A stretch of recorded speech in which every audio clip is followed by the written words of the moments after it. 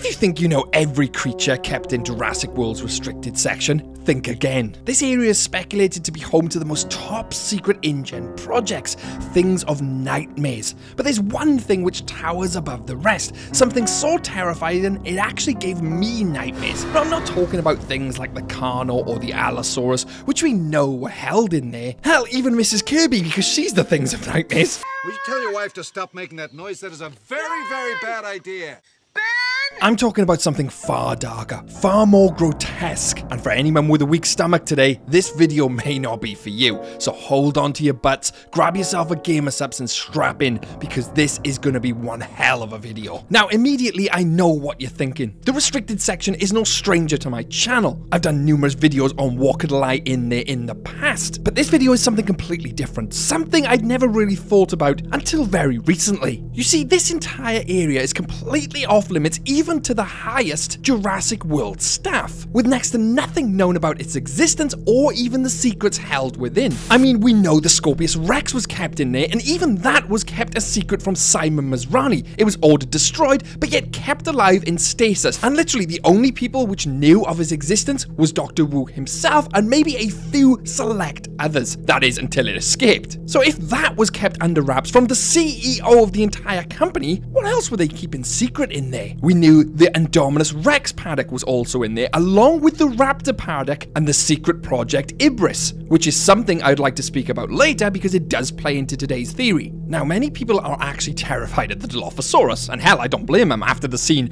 with Dennis Nedry in Jurassic Park 1, right? I mean, literally eating him alive. But that isn't the species we're going to be talking about today, although it does play a part. Because during a scene in Jurassic World, Jimmy Fallon, or whatever his name is going on about Dilophosaurus venom. Your safety is our main concern, which is why you're behind our invisible barrier system, which protects you from things like Dilophosaurus venom. Then that got me thinking, why would they have to make them venom-proof if there was no Dilophosauruses on Isla Nublar, or anything else which was venomous? That's because they clearly are. The Dilophosaurus were running wild on Isla Nublar around the restricted section. They couldn't gather them all up. This was basically confirmed in the book, The Evolution of Clay. That immediately tells us that they were never on display for that reason, and they were experimenting with venomous creatures. Further to this, we also know that the Scorpius Rex was venomous, showing again more evidence that they were experimenting with venomous creatures. And I know you're probably going down the lines of, oh, is it a venomous snake because he did a video on the Titanoboa in Jurassic World? Now, we know Titanoboa wasn't venomous, it was a constrictor, so it isn't a snake in today's video. But the evidence of it being a venomous creature definitely starts stacking up, and there are only 4 dinosaurs we know of which potentially would have been venomous, the Dilophosaurus being one of them, with the Compy being the second and the Pro-Compy being the third. So what is the 4th then? Well, I believe the 4th did reside in Jurassic World. And believe you me, it is definitely a thing of nightmares. Now, immediately you're thinking it's got to be something huge, something which would be far scarier than the Indominus Rex or the Scorpius Rex. Well, not really. It doesn't have to be huge. You see, this is a parasitic dinosaur we're talking about, which we know was in Jurassic World. You see, the official DPW Twitter account, or X as it's called now, confirmed a sighting of this dinosaur in the woods, and it actually resembles the one which gave me nightmares, the one from Jurassic Park the game, which we know wasn't canon, but now because of this new evidence, the design will be. And not only that, this dinosaur was cut from Jurassic World Chaos Thoery as an assassin dinosaur and would have been used as the same purpose as the Atrociraptor pack. I think you've guessed it, the Troodon. And I don't mean the Jurassic World Genie Troodon, which I'll talk about in a second, I mean the Jurassic Park Troodon. And I know you're probably asking, how was this in Jurassic World? Well, I'll explain that in a second. And I know if you don't know anything about this creature, you're probably asking the question, well, what makes them so terrifying? Huh, well, believe you me, I'll get onto that, and it is terrifying. You see, the Jurassic World Troodon was potentially part of the Ibris project, because Dr. Kate Walker, a Jurassic World scientist, was working better to understand the emotions and feelings of dinosaurs, very much like Owen Grady was with his raptors, but she worked with a Troodon named Genie. This Troodon was different to the Troodon I'm talking about though, because this Troodon Genie was very much like Owen's Blue, and her goal was to better understand and predict the behavior. However, the research stopped when the Indominus Rex escaped. A few months after the fall of Jurassic World, it was presumed that she was dead, although Dr. Kate discovered she's alive, and then she wants to relocate the animal, although she uncovers a conspiracy that InGen hasn't given up on weaponizing dinosaurs. Ha! Who would have thought, huh? And thus, that leads into the storyline of Jurassic World The Live Tour. And that's how he explains how this troodon exists, but it doesn't explain how our troodons we've seen in Jurassic Park the game have got into Jurassic World and were then sighted on the mainland in Jurassic World Dominion. The person said that the animal bit merchants in the village and it caused them to run off. Exactly like Jurassic Park the game. Not only did they resemble the exact ones, the behavior is exactly the same. The sighting also confirms that they were probably cloned on Isla Nublar and 2 individuals were brought to the mainland. And where have we seen this before? That's right, the Dilophosaurus. They weren't able to round up all the Dilophosaurus. That's how they were still running wild in Jurassic World. Why? They made the gyrospheres venom-proof. Because the troodon was exactly the same. They was not able to round all them up. I mean, they're smaller than the Dilophosaurus, more elusive, nocturnal. They were also running around Jurassic World. Because you see, just one bite is enough to paralyze anybody. And then you're kept alive in stasis for some far worse fate. You see, it's highly likely that they were created in the original Jurassic Park, but were called to be terminated, very much like the Scorpius Rex, and that's why they were scratched off InGen's list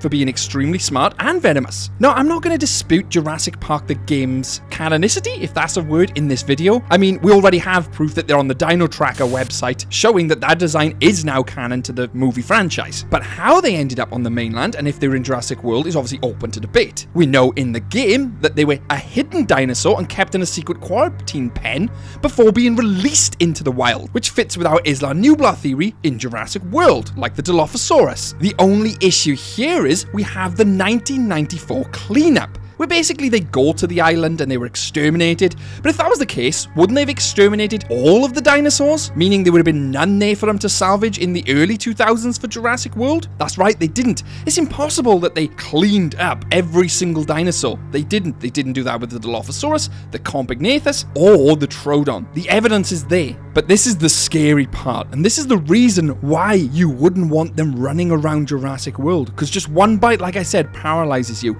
and then comes the fate, which I believe is probably worse than death. But we're only just getting started on the real horror of this clone species. The nightmare reputation can be owed to its venomous bite, which would cause hallucinations, and in some cases, the victim would become extremely violent and attack nearby individuals. Unless the infection was treated by an extremely powerful tranquilizer, the victim will go into a series of convulsions, seizures, and the final stage of paralysis and brain death. But this is only the start of the Troodon's hunting tactic. Using this venom as their primary weapon, they would hunt by biting their victim and then fleeing, but stalking their victim as it suffered from the effects of the venom. That is when the Troodon would lay its eggs. Now, I did say the Troodon were nightmare horrors, and this is the next part, so if you're squeamish, I would recommend skipping this part. When a Troodon was about to lay eggs, she would kill one of her prey as usual, but instead of eating her kill, she would instead partially bury it in a secluded area. While the victim was still paralyzed, she would rip open her victim and lay eggs in them. So in a human, it would be the abdomen. It is presumed that the victim's body is used to provide both body heat and food for the hatchlings, which would proceed to eat the corpse from the inside out. This method of rearing young is like that of a spider wasp species, with the clone Troodon being the only non-insect that uses this method. But we're only really just getting started with the Troodon. Upon Troodon's creation, Dr. John Hammond, founder of InGen, did not add Troodon to InGen's list because it did not fit his vision of Jurassic Park. Ultimately, Hammond ordered these clones to be destroyed along with the records of their creation. But the doctor who created them instead lied to John Hammond and secretly kept the Troodons on the island in the quarantine pens to continue studying them. Now, this is where it starts to get really interesting. Now, when Dennis Nedry disabled Jurassic Park's security systems in order to steal dinosaur embryos for Lewis Dodgson, he disabled the quarantine pens containing the Troodon pack as well,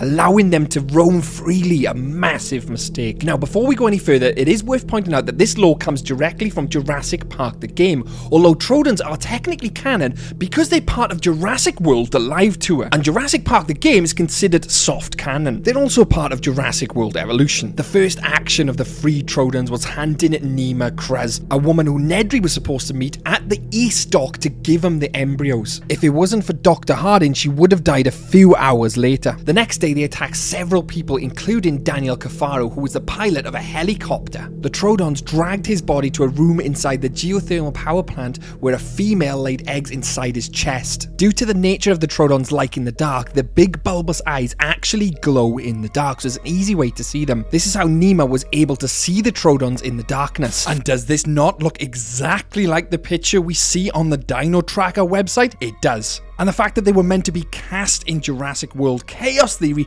tells me they are definitely out there. And I, for one, couldn't think of a worse fate than being paralyzed, eaten alive, and then having eggs laid inside of you, waiting for them to hatch. Ugh! Just gives me the heebie-jeebies thinking about it. That, for me, is why they're the most terrifying dinosaur to be in Jurassic World's restricted section. And hopefully they were shut behind some massive door. And with that being said, I'm shutting the door on this theory. But what do you think? Is there a dinosaur more terrifying than the troodon? I'd be hard pushed to find one. And do you agree with my theory work? Let me know in the comment section below. And if you haven't already, I highly recommend checking out my other restricted section videos because they're very much like this, theory crafted with great content, if I do say so myself. Alan Grant approved. With that being said, a huge thanks to the researchers on screen now and the research executive leading the team, DVM Wannabe 1018. Thanks very much, guys. And if you saw a troodon in the park, could your day get any worse? You bet Jurassic can. Catch you later.